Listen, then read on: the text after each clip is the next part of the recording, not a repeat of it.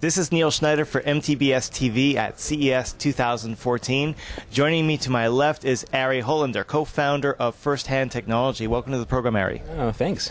Now, this CES, we continue to see a fair bit of VR and augmented reality materials, but you have actually a unique angle here. This is for health purposes. Can you elaborate a little bit as to what we have on display here? Sure. Well, cutting to the chase, what this is a very high-resolution immersive 3D display add-on for Retina-class laptops like the MacBook Pro and a couple other. There's some Dell laptops that would potentially have enough pixels for this,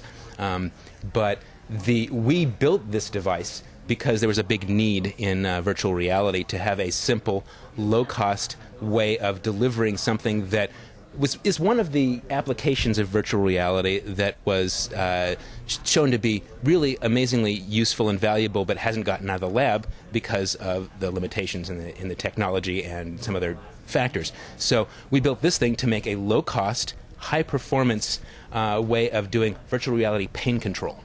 It turns out that when you put someone in virtual reality, they feel less pain. And I'm not talking about the kind of pain that you have when you have a headache. I'm talking about burn victims burned over 70% of their body. Some people have called it more effective than morphine. Now, I haven't seen the studies that directly compare that, but we did some studies, or actually the University of Washington did some studies to test virtual reality. We've been working with some of the inventors of virtual reality analgesia for a long time, and we recently gave a set up to the University of Washington. They tested it and found that it was effective. About 60% of the experimental subjects got 30 or more % reduction in their pain, and as a comparison, morphine is typically 25%. So it's a profound effect. Now, when we're talking about a pain reduction, is it only applicable when they're using the device, or is it something that's the pain's gone for a while after using the device as well? Haven't been studies in terms of prolonged effects, but typically it's while you're looking at the display, which is really useful in a number of contexts, one of which is wound care. And so when you are a burn victim and you have to get your wounds cleaned, I mean, this is going to be kind of gruesome stuff here, but it's excruciating. It is some of the most horrible things that people experience. And any kind of relief is really needed. And it turns out that sometimes morphine isn't enough. And so what they have done in some contexts is actually use virtual reality and morphine and to get a added effect. And and that's been shown to be effective as well. Any guesses, or do we know why VR would have this benefit for pain reduction versus, let's say, 3D televisions or any other type of entertainment? Well, the key is immersion. It turns out that you need a wide field of view, modulo a few other factors, but so 3D TV doesn't quite cut it, just because you could potentially stand really close to a 3D TV to get the wide field of view, but that's not practical in hospital rooms. It gets in the way. It's and you need a pretty big TV in order to make it functional. This thing has about an 85-degree field of view, so you are closer to the TV than the size of the TV. If that makes sense. Yeah. Now, is a goal behind this entertainment? Is the purpose to distract the user from their pain? It is a distraction in essence, but it's more fundamental than that. It has to do with the way that pain is transmitted. It turns out that pain requires attention, and it requires sort of neurological bandwidth. And when you flood your sensory system with a virtual environment that surrounds you, it tends to take up that bandwidth. And therefore you feel less pain. And a lot of the studies have been done with on a scale of 1 to 10, how much pain do you feel?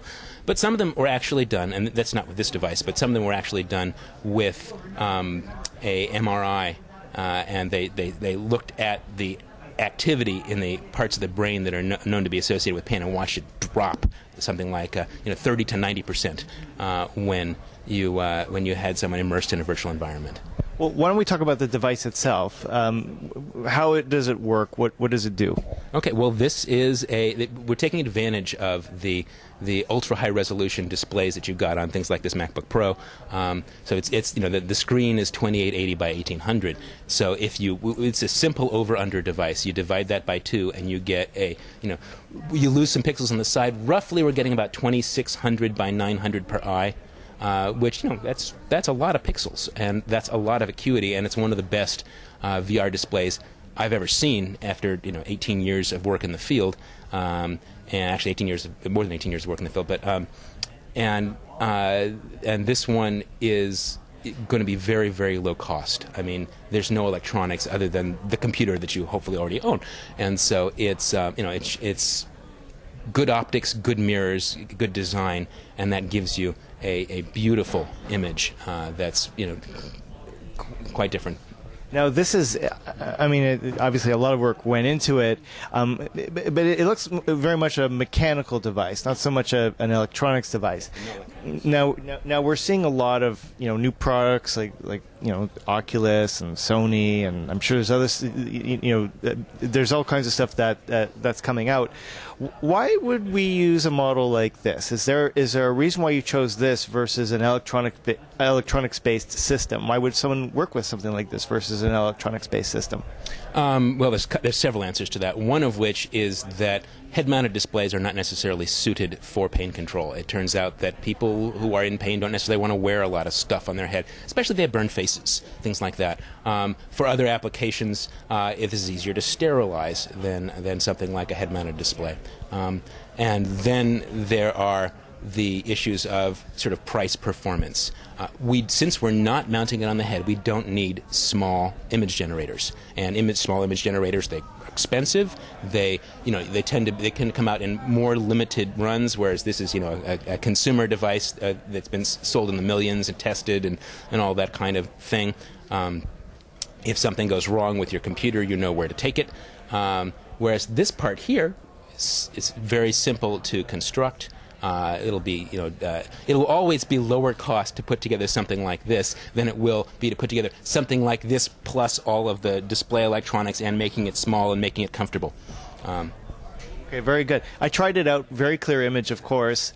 So the question, though, is, when I'm trying it out here, it's an impromptu demo. I lean forward, I look through the lenses. But in practice, for someone who's suffering from chronic pain, how do you envision the final product looking? Well, this of course is a prototype, but there are certain things that we'd streamline about that design, making it a little bit more curved and comfortable and things like that. In a hospital setting, we'd typically mount it upside down to get the keyboard up and out of your way, so you don't have this leaning over thing.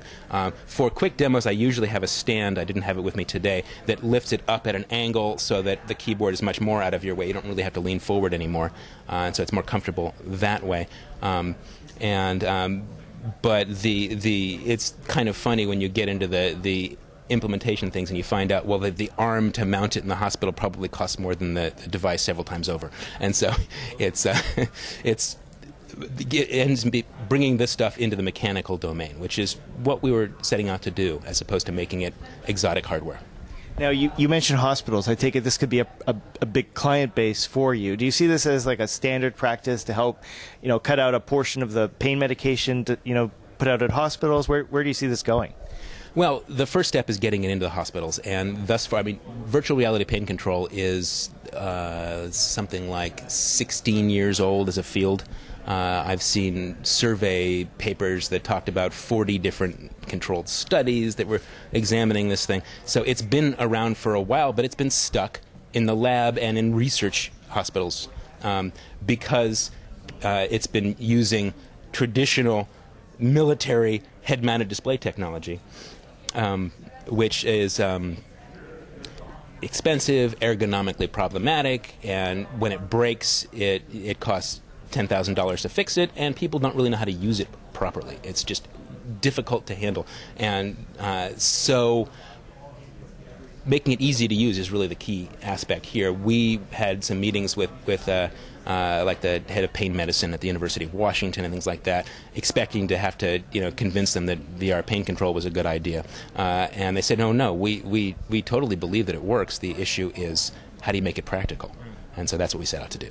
So how are you making it practical? Well, first of all, we scaled the price down. I mean, price has changed a lot in the last 2 years, mind you, with things like the Rift and so forth. But we wanted to hit the part of the performance curve where we get much more brightness, much more color and all that kind of stuff, and much more resolution.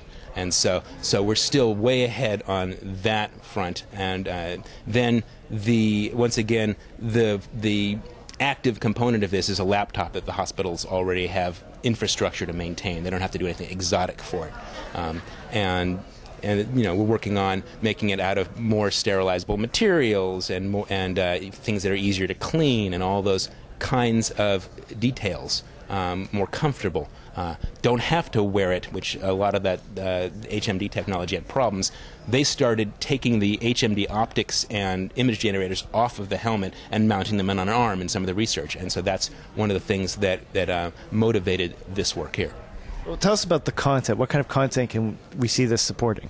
Well, just about anything that you can set up in an over-under kind of configuration. You do need to offset the eyes a bit in order to get it in the center of your field of view for each eye.